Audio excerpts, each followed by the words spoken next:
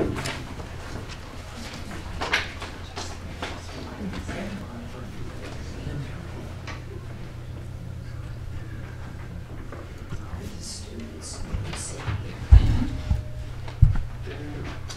down my clock in the corner.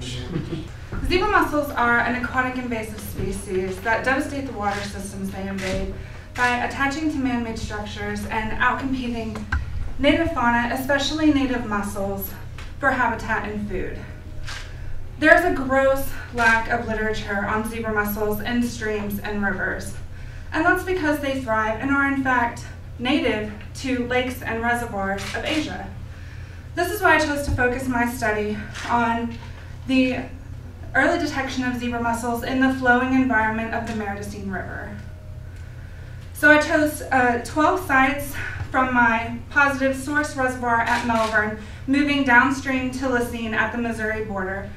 And at each of these sites, I compared 4 standard operating procedures that are employed by most state agencies to determine which method would give the earliest indication of a zebra mussel infestation.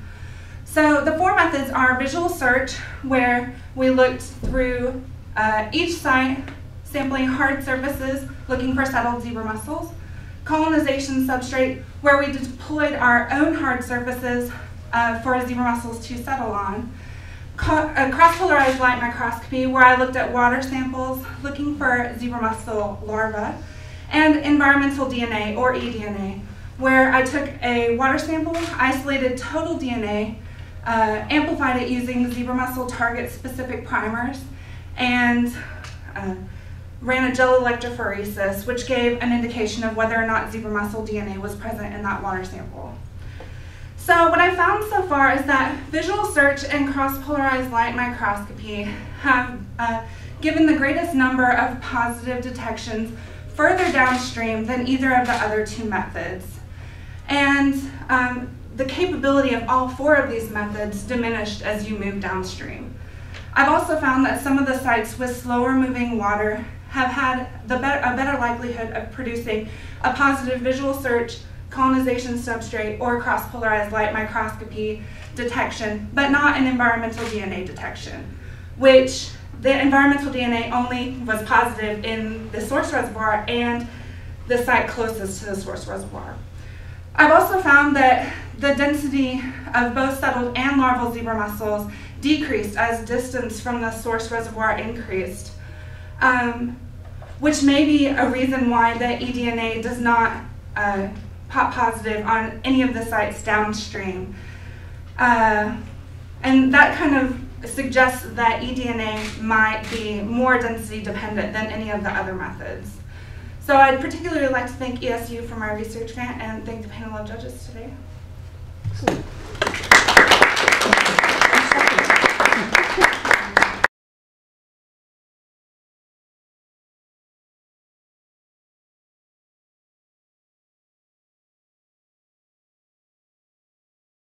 Good afternoon. Stress, as we're all familiar with, can have a detrimental impact on things like behavioral and physiological responses. So in the short term, stress, much like I might be experiencing right now, causes a change in the hormones that circulate in the bloodstream. In the short term, that'll cause changes in things like respiration rate and heart rate. If those concentrations stay elevated for an extended period of time, that will in turn cause changes in two of the white blood cells that are responsible for fighting disease and infection. So stress that's experienced for a long period of time can have a detrimental effect on the body's ability to fight disease. As researchers, it's important that we be able to make sure that we are not causing any undue stress to the animals that we're subjecting to whatever we're subjecting them to.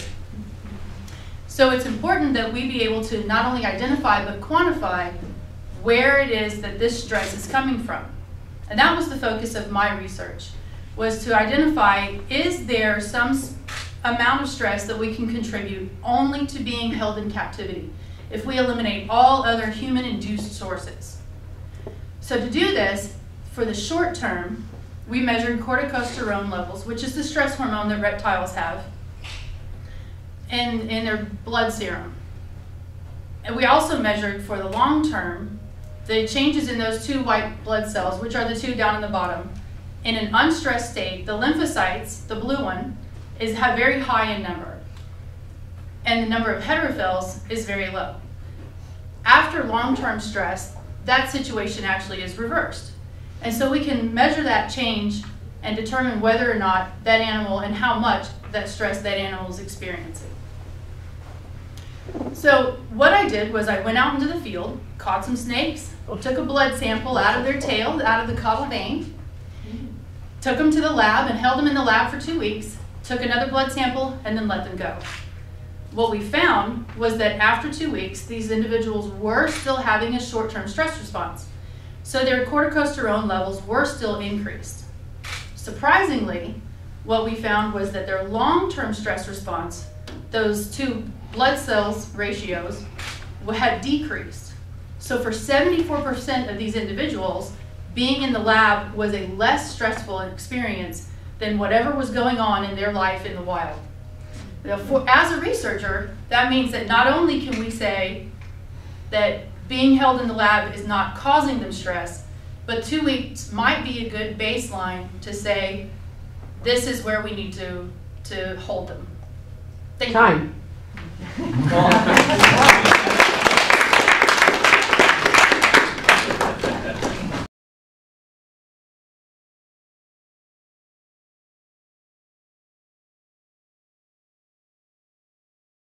So my thesis research was on communication in salamanders, specifically the smallmouth salamander. There's one on the left up there. It's a salamander we have around here. They spend most of their time on land, and then they return to water just to breed and lay their eggs in small pools. So as far as communication in salamanders, if you ask someone who studies amphibians how do salamanders communicate with each other, they will almost certainly tell you that it's through smell, chemicals, or by touch. If you then ask them, okay, can they communicate with sounds vocally, they will again almost certainly tell you no, they can't, because salamanders are deaf, or at least very bad at hearing, and they're mute. They can't produce sounds at all. This is kind of the common knowledge that everyone inherits when they start this line of research, and it has been for decades and decades. Well, that's not really true. So even this specific salamander that I was looking at, and others, it's been shown that they can in fact hear much better when they're underwater than when they're in the air, but they can in fact hear. And in addition, I've heard, when looking at these guys in the wild, I've heard them actually make very clear, distinct clicking noises when in my hand. So that led me to ask, okay, they're clicking up in the air where I can hear them. Could they also be clicking underwater where I can't hear them, but they can hear each other? And that's during their mating season, so all sorts of possibilities open up with that. And again, no one has really looked at this at all. So what I did to test this was I had on the right there, you can see a picture, these small little artificial pools to kind of simulate breeding pools that I stuck either a single salamander in, or a male-female pair, or a same-sex pair. And then I put a hydrophone, you can see it coming in on the left, in to detect any sounds that they were making. And I did this, first of all, to detect, are they making the sounds? And then secondly, to try and pin down some sort of social context. Are males doing it more often when a female is around, for example? And what I found was they actually were clicking underwater, and most of them did. I wasn't able to find any social context yet, at least not with this setup. They all seem to do it about the same amount. But even just having it on record that they are in fact vocalizing is kind of a huge step forward, because for decades and decades, no one has ever heard any of that, basically, to put it quite literally. So that opens up all sorts of new avenues of research as far as pinning down what exactly are they doing under there. So that's it. You can come see my poster if you want.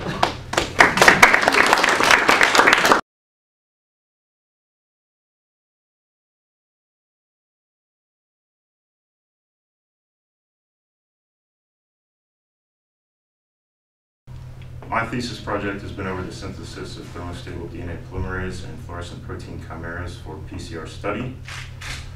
First of all, a chimera is a DNA molecule with sequences derived from 2 or more different organisms formed by laboratory manipulation. The proteins I'm working with, first and foremost, are polymerase chain reaction PCR enzymes, which are polymerases to copy DNA. This technique got the 1993 Nobel Prize in Chemistry, and it has revolutionized all biochemistry and molecular biology techniques since. To this protein, or these class of proteins, I am adding fluorescent protein molecules. This technique got the 2008 Nobel Prize in Chemistry. The fusion and co-expression of fluorescent protein molecules with cellular localization proteins has completely changed the way that cellular proteins are visualized. So the proteins that I worked with, first of all for PCR, are Thermus aquaticus, or TAC, because it was the original PCR enzyme used. And then Pyrococcus furiosus is another PCR enzyme, which is used more nowadays because it has higher fidelity and thermostability. To these proteins, I have fused TD tomato, first of all, because it's very bright. And then secondly, ZS green and ZS mutant. ZS green because it's highly thermostable and it's in a monomer form, which means it's half the size of a TD tomato, which is a tandem dimer. ZS mutant is important because it was discovered in Dr. Kim Sun's lab by a student and is otherwise unknown, so we tried to use it for something. Once we have these chimeras produced and functional, we will use them to study the kinetics of the PCR reaction of oligo binding and polymerase binding and precession. Also, this can be used for just use of PCR because it's very error prone to mix small volumes of clear substances. So if we had colored substances, that would be very useful for preparation of PCR reactions. And that's all I have.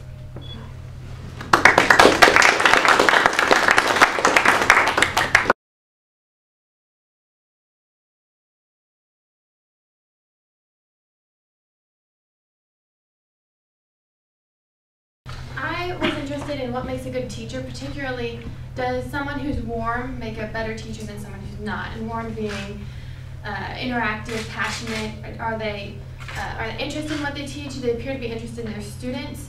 And also I want to know if students perceive warmth in a female teacher different than warmth in a male teacher. Maybe there's a stereotype that women should be warm and men can kind of get away with not being warm. Maybe, that's kind of the thought. And so what I did to test that was I looked at classes of students, and I had, I gave a presentation in a warm way, and then I gave one in a cold way, a disinterested way. And I had a male friend of mine, give the same presentation that I did, the same PowerPoints, same words, we practiced saying the same rate of speech, same mannerisms, but with, he did it also in a cold way and in a warm way with the students. And we looked at, we had the students take a quiz over the material to see did they actually learn more from someone who was warmer or from someone who was colder, and did they learn more from the male or the female, just to look at it. And what I found was that the students actually, they did learn more, got better scores on the quiz from the warm teachers than from the cold teachers, and they got better scores from the woman than from the man, which may have been because I'm a GTA, so I have some teaching experience and the man didn't. But it was interesting because they rated the warm teachers better, which you would expect, but then they also rated the man and the woman similarly. So they thought that they were similar even though they actually learned more from the woman. So kind of interesting. It shows that that warmth actually is important. It's important to the students. They rate teachers better. They think that they're better teachers if they're warm, and it shows that they also learn more. Not only is it important to the students, but it's important to their learning. They seem to be more engaged in the learning, and they actually pick up more of the material. So that's all I have. Okay, thank you.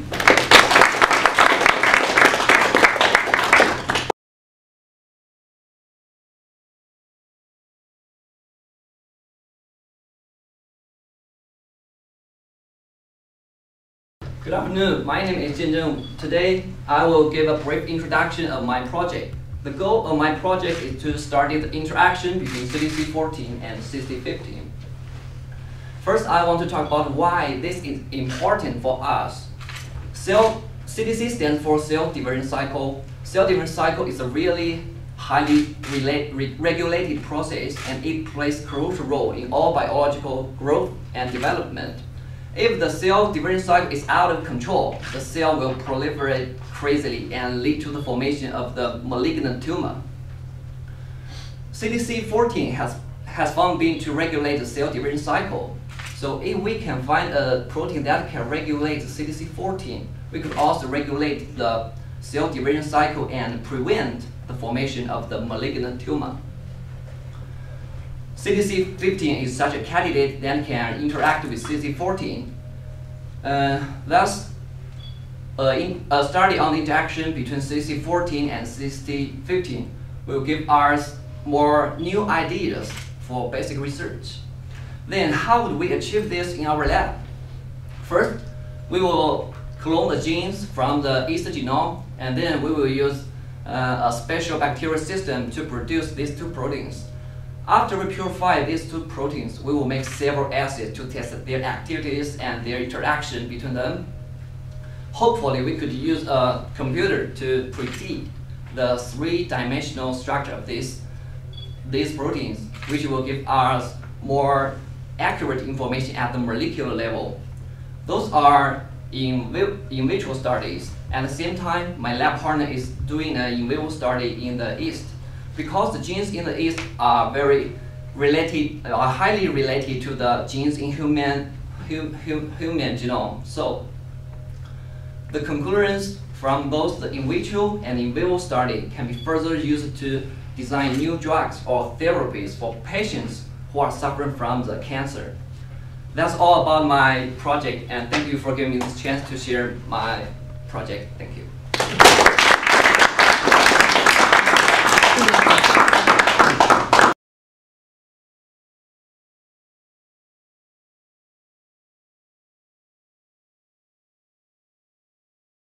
Loans and credit is something that's a way of life, particularly for students.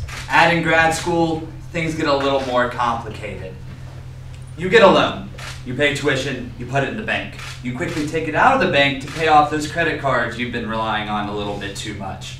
Then you graduate and you have to pay the loan back. This is a cycle that many people have to deal with. Now, what would happen if I put that cycle on a larger level? If I took it from the personal to the international, from a student graduating to the completion of a war. This is the case with World War I. 100 years ago, a single bullet reshaped the societal, political, and economic makeup of the entire globe. War itself fundamentally changed, and therefore other aspects had to change as well, particularly economics. For the countries fighting the war had to ask the same question a student does. How are we going to pay for this? For France and England, it was loans from the United States. For Germany, that wasn't an option. And in 1919, a defeated Germany signed the Treaty of Versailles, which stated that they had to pay reparations to the victorious powers, particularly France and Germany. Now, I'm not here to hash out the reparations debate, talk about its merits, or its legality, or its morality. I focus on that because the 1920s is a watermark in global international economic history. It's at this point where American businessmen, lenders, and leaders were asked to come take a role that they would have for the rest of the 20th century. In this instance, it was Owen Young and Charles Dawes being asked to come to Paris and London to lead a commission to set up a plan for reparations. This plan, known as the Dawes Plan, functioned for a few years pretty well before it collapsed. You will find it in any high school history textbook. It will talk about the loans from the United States to Germany, reparations from Germany to the Allied powers, and then paying their debts back to the United States. There's that cycle. What scholarship has not touched on yet is what went on in this commission, the attitudes of the members of this commission. What were their motivations? By going into the Charles Dawes collection at Northwestern University, I have found these correspondences, I have found these journals, I have found these accounts. And what I intend to argue is that the motivations were not single. It was not particularly economically based or trying to get this system for the United States to get interest. It was more broad, larger in scope, and focused on rebuilding Germany. I'm Harry, thank you very much.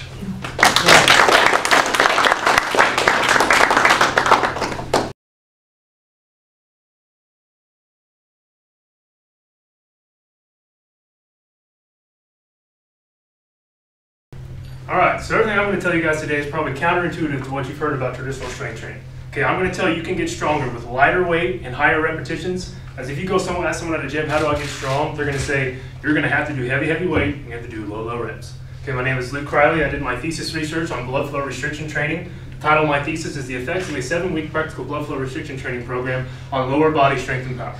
So kind of an overview of what we did was we took 62 well-trained male collegiate football players here on campus. We had a pre-test, post-test mixed model design with a single training intervention. That would be our BFR. We brought them in. This was during the regular off-season. So what they did is they came in before they started their off-season. They did a 1-rep max squat. So that tells us how strong they are. How much can they squat in 1 rep?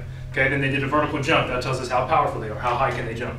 They did their 7-week training program. They did whatever intervention they did for our 4 groups. At the end of the 7 weeks, they did the 1-rep max squat again. Then they did the vertical jump test again. And then we compared the two statistically to see what our results were. So what is BFR? What is blood flow restriction training? It's essentially exactly what it sounds like. It's the restriction of blood flow to working muscles during exercise. So let's take the bicep curl, for example. If we're doing a bicep curl, we're going to do BFR. We're going to take a wrap, and that's the kind of wrap we used up there. We're going to wrap above the bicep, and what we're doing is we're wrapping tight enough to restrict the amount of arterial blood flow coming in, and we're completely including venous return. So long story short, what happens is you get a pooling of blood within the muscle that you're training, and that creates an optimal environment for muscle hypertrophy, and then it also creates anabolic strength processes, so you're going to get stronger using lighter weight. So that's kind of BFR in a nutshell. How we used it is we used a protocol of 1 set of 30 repetitions followed by 3 sets of 20 reps with 45 seconds rest in between, only at 20% of their 1 rep max. So these football guys, say the guy can squat 100 pounds, he's only using 20 pounds for his BFR protocols. So kind of through the study, how it works is we had 4 different groups of those 62 guys. We had a traditional group or control, did nothing but the football workout. Okay, then our group number 2, they did the traditional strength training workout with the football team, and then they did our BFR protocol, but they did not use reps, so they were not under restriction. Okay, the 3rd group, we're going to call it my full meal deal group. They did the football workout, they did the BFR protocol, and they did so under restriction, so they had everything. Okay, then our 4th group was a modified, so they came in, they did the football workout, but they didn't do any heavy squats all year long. They never got any heavy weight on their back. They did the BFR protocol, and they did the blood flow restriction training. Okay, what we saw was across the board, all 4 groups got much stronger. Okay, that was what we were going to figure to see. Traditional strength training, you're going to get stronger. However, that full meal deal group, that group number 3 that did everything, got significantly stronger than all 3 other groups. They saw a 12.8% increase in strength over the 7 weeks, and on average, they saw a 50-pound increase in squat strength over the 7 weeks. So that's a legitimate amount of weight. Vertical jump, we did not see an effect on vertical jump. All 4 groups got better on vertical jump. If I had the figures, I would show you. Everyone increased, but it was increased the same. No one group did better than the other on vertical jump. So kind of conclusions from this are BFR on top of a traditional strength training program is effective in increasing strength, but not increasing vertical jump. Time.